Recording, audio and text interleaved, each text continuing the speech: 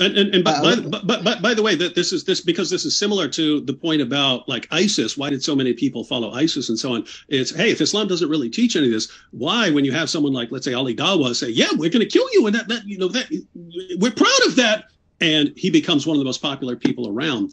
And it's so it's why are people drawn to these guys rather than to let's say Muji? I like Muji's version of Islam way better than I like these other guys. So why aren't more people following Muji rather than yeah, Ali Dawa and yeah. Hakikachu and Muhammad I Ghazali? just, yeah, I just quick want to say that that's one thing that I would like to say. Those who really want to fight these extremists, please go and subscribe, because many times they say that, oh, nobody follow you, nobody just, believe in what you say. You are just, few. So please go and subscribe and support my work against these, extremists. And yes, I myself say that they are really, harming Islam.